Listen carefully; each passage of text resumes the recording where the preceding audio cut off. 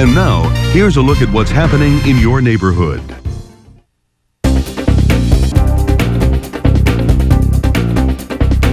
From New York One, your New Jersey News Now. It's estimated that 50,000 people will die from colon cancer this year across the country, but researchers say more than half could be saved with regular screenings. New York One health and fitness reporter Colorectal Drexel has more. On her first routine colonoscopy, a standard protocol for colon cancer screening, doctors discovered 52-year-old Ilania Mendoza had a polyp. It was an abnormal growth of tissue in her colon that, if left undetected, could have turned into cancer down the road. Other than concerns about a family history, with no symptoms for Mendoza, it's something that might not have been caught. I have a history of my family, so I don't want to be like waiting to the last minute and not being able to do anything for myself, because let's not forget that we have kids, grandkids that we want to see grow. Mendoza's doctor says it's a good thing her polyp was discovered because all too often she already sees patients coming in with problem. Patients come to us.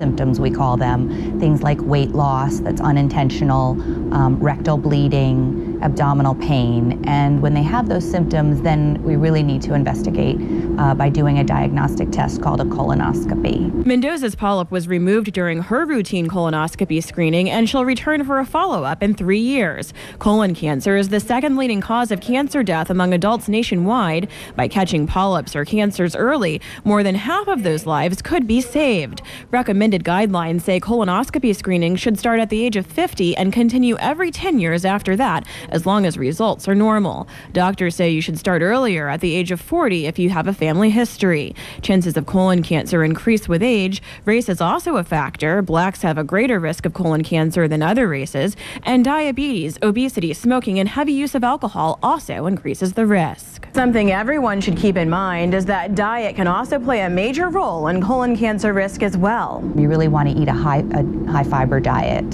Fresh fruits, vegetables, and 25 grams of fiber a day. The link there is mainly with high cholesterol, obesity, and high fat diets. So in addition to regular screenings, doctors remind us working on the factors we can control may be a big help as well. In the Bronx, Colorectal Drexel, New York One.